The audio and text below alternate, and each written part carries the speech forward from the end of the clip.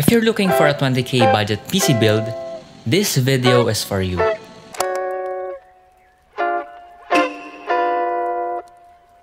I will also include the price range of the components and the link where you can buy it. For the processor, we have the AMD Ryzen 3 3200G with integrated graphics card since we don't have a GPU in this build. It is around 8 to 9k. Msi A-320M for the motherboard, which is around 2.5k to 3k.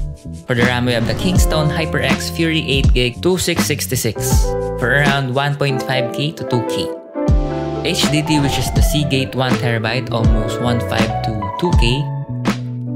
Gigabyte 120GB 2.5 SSD, around 1k up. Case, which is the TechWare Nexus M2, which is very rare. I don't know if you're going to find stock available in the market, but around 1,500 up. Our PSU, the Deepcool DE600 version 2, which is around 2k.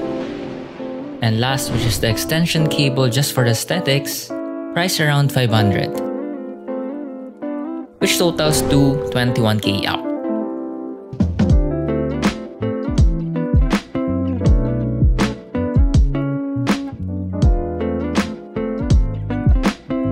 Let's start building.